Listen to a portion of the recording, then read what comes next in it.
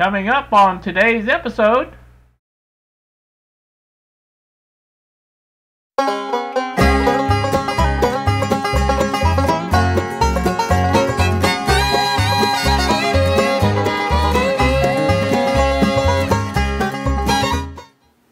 Good day, YouTube. Welcome back to DERB. We're at the bench once again.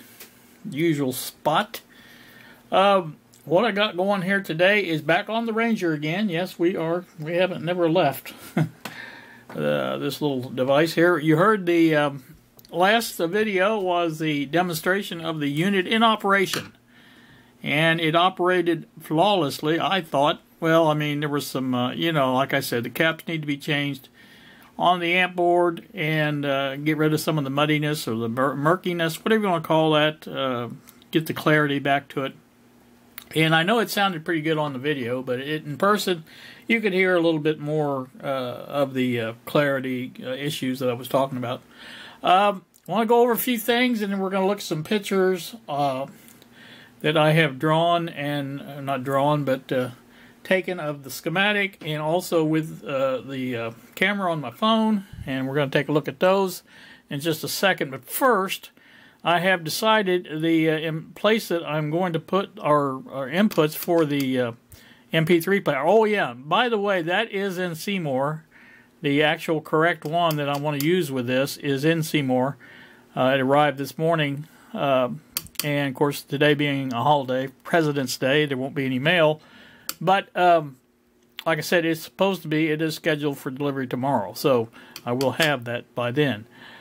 Here is the place that I'm going to put our inputs here, two RCA jacks right here, and that is the way it's going to be. If we look at the other side, you can see that's this area here is completely open and accessible, so that's where I've decided to put the input jacks for the MP3 player. Again, temporarily we're going to set some things up here without doing that, but again, that's temporarily. I would like, once this comes in, to hook it up to the place I have outlined on the what do you call it, the pictures that I'm going to show you here, and try it out there. So without further ado, let's take a look at some of these pictures. Okay, we are here at the computer now. We're going to look at these pictures that I talked about in the previous segment. If we look at the first one up on the screen right now, it's the FM multiplex board.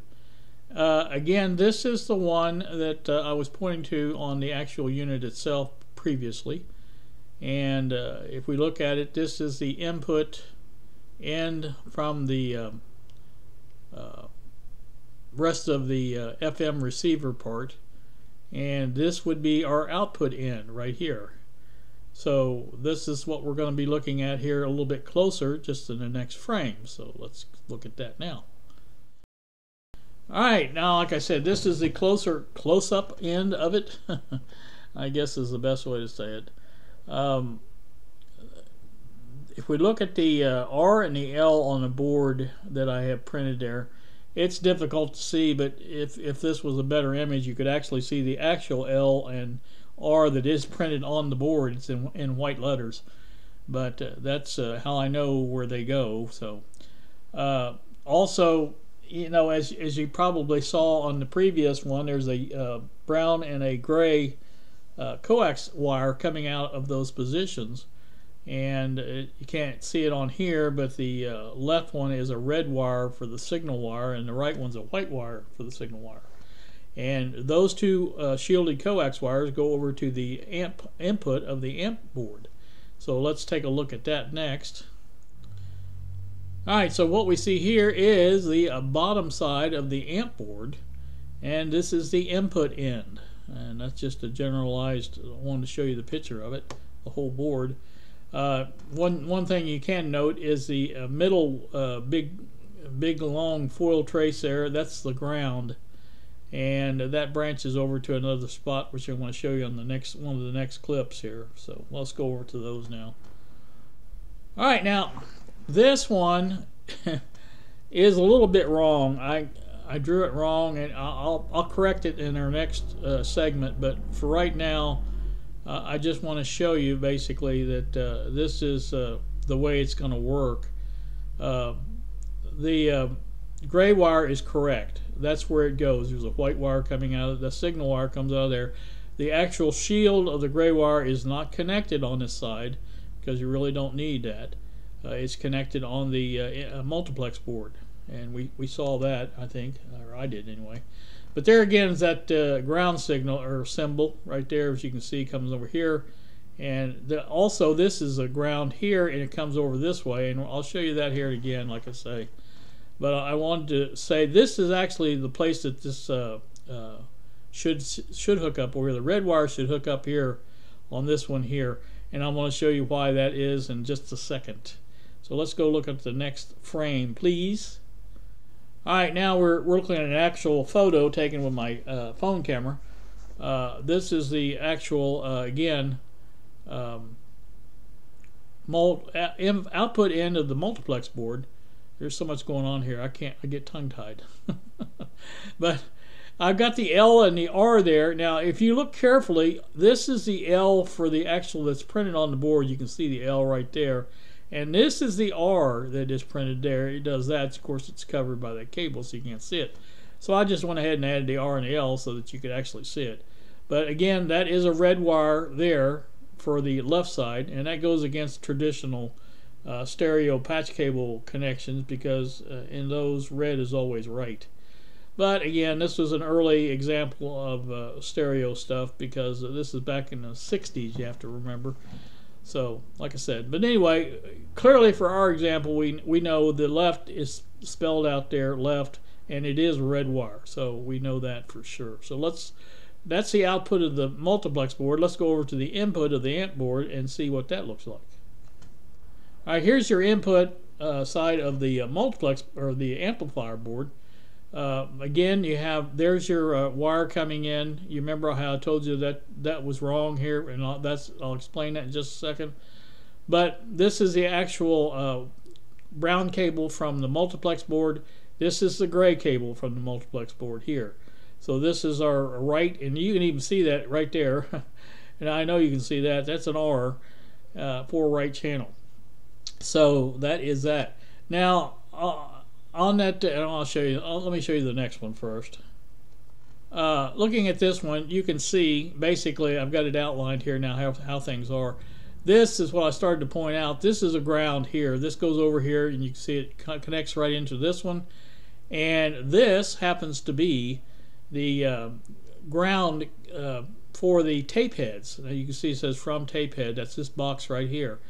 These two red and blue wires here are left and right channels from the tape head. So they go in directly into the amplifier. You can see the foil traces. There's no breaks there. They go right on in directly to the amplifier section. So that's the way if you looked at the schematic, that's the way it's shown. And let's take a look at that real quick too while we're here. Alright, here's what you can see. Now this is the tape head. Again, you have both tape heads here. Let's put them in there. But this is one of the tape heads. You can see it comes straight in here. There's no breaks, and it goes right into the preamp. You see that transistor there. There is a capacitor in there for isolation, I guess, but you know that's not there. So I mean that's there, but like I said, there's no degradation of the signal. That tape head needs every bit of amplification it can get. Now, contrast that with the inputs from the IF or the multiplex, the stereo FM coming in here, and you'll see that it goes through a capacitor and a 180K resistor. So there is some isolation between that and some degradation of the signal because it's designed in. This is a stronger signal coming from the actual multiplex board than what you get out of a tape head. Now, if you think of a microphone, an old crystal microphone, the outputs are not that much, and they had to have a preamp, and that's why this goes directly into preamp instead of like going through a resistor like this one does. So yeah, there you go on that. We'll take a look back at the other again. So get back to that. So again, that's the situation there. If you see this pad here, there's a pad there. There's a resistor between these two. And same on this side. There's a resistor between these two here. And like I said, we could look at the other side of the board, but I don't have it up right now. But like I said, that's what that resistor is, and that's why we're going to hook our thing from the Bluetooth adapter module, whatever you want to call it, into these two here, this one and this one. And we're going to try that, and hopefully that will work all right. What I'm going to do, basically, is put some temporary jumpers in here, and I can just run it over to the output of the MP3 player or the Bluetooth module, and hook it up that way. And I don't even have to hook up both channels. I just want to see what do you call it's going to work like. I want to make sure it's going to work correctly, and there's not going to be any problem with the multiplex circuitry interfering with it. Now the multiplex will be off, the radio will be off, so there should not be any problem with that. Let's take a look at that real quick while we're at here. Alright, if we take a look at the multiplex section here for the radio, this is where we're hooking into, basically 61 and 82. That's the lines that we're going to be hooking into. Now it's there's nothing in the path there that on the other side, where by the tape heads that we just showed you. But I want to see what's here. You see it comes into a 2200K or 2200 ohm resistor here, and a 10 microfarad electrolytic capacitor. Then it goes directly to this preamp. So basically, I don't think it should be a problem. None of this is going to be activated. It's not going to be powered or anything like that. And I don't think any of this source here is not going to be activated or anything. I don't believe there's going to be any problem with wiring our MP3 or Bluetooth decoder. Get it, boy. Bluetooth decoder into these positions, and so as such, that's what we're going to try anyway. Now, if it does become a problem, and this added circuitry degrades our signal to the point where it can't be used, then we'll take and put a different an aux type input on the in a different spot that's isolated. So we'll just keep that in mind. So, but I don't think there's going to be any problem with it. I believe it's going to work just fine. Back to the other video. So I just thought I would go over all that and let you know what we are doing and everything, and I think that it's going to work, or I hope it's going to work. Now, obviously, we're a long way from actually doing it, because I want to get all this worked out first, because it's an easy job when you know what you're doing and your goal is to get in there and do it, but you need direction to be able to do it before you can actually do it. I guess did I say that right? So anywho, that's the way what we're looking at there, and I think it's going to work. Now, again, if there is any problem, we're going to have to put some kind of switching in there to not have it contact any of the components from the multiplex side. That would be, in my book, that's where we would get any kind of conflict from it. I don't believe we're going to get any the other way, like I said, because of that resistor, mainly because there's enough isolation there. So again, that's just the way I'm looking at it, and hope everybody's having a good day. It's been a nice sunny day here. Temperatures all in the 60s, I believe, so not bad at all. I had to go to Walmart, pick up some stuff. I bought another chair like the one I'm sitting in here at the bench. I like it a lot, and I bought another one for the bedroom, so when I get moved in there, I'll have a decent chair in there as well to sit in. So I am still at the same spot that I was the other day. I haven't improved any on that, so I will have to do that and get that done. It's ready to go. I just got to get the gumption to do it. So, all right, that's all I'm going to say about this and that. Let's look at this once more time, and like I say, that's everything is hunky-dory. Now, I did notice, you guys may remember from the demo, that I didn't seem to have any kind of stereo. And I don't know if that's a fault of this board here, because that is the multiplex part of the FM right here, this board here. So it's possible that I have a problem on this board here. So I'm going to have to troubleshoot that. I'm not great with FM. I'm going to tell you that right off the bat. But again, you know, it should be able to figure it out, I think. So, like I said, once we do that, and you know, that's the other thing. There is no stereo indicator light. Now that may even have a bearing on it. I don't know. Again, I'm not familiar with FM that much, but it does not have that light on it, and I haven't even been able to find out where it hooks up to. But on the front, there's just room for 2 lights, and they're both red and white connectors, or wires, I should say. And I believe those are just the dial indicator and the track indicator, I think is what those are for. So, again, I believe the stereo indicator is on a separate one, and I don't see any wires in here. This has been worked on before, obviously.